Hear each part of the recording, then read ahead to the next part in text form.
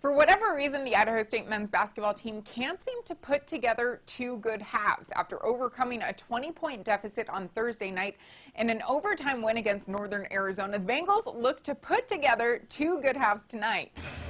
The Bengals hosting Southern Utah. The Thunderbirds are last in the conference in standings. First half, ISU leads 16-11. Gino Luscanzo knocks down the tray ball with a broken bone in his left hand. Head coach Bill Evans said it shouldn't affect him.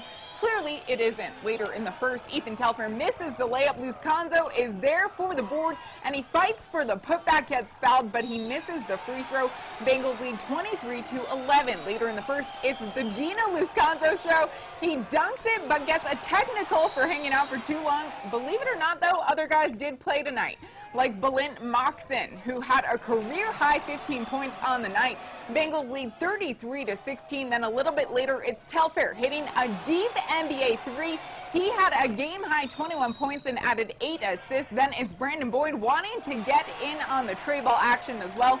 The Bengals shot 56% on threes tonight, and then it's going to be Eric Nacken knocking down a tray ball as well to close out the first half for ISU. To the second, much of the same. ISU comes up with the steal. Telfair brings it down the court, dishes it to Boyd, who knocks down the tray ball. Bengals shot 52% on the night. Southern Utah shot just 30%, and the final score shows just that. The Bengals win it 94-68.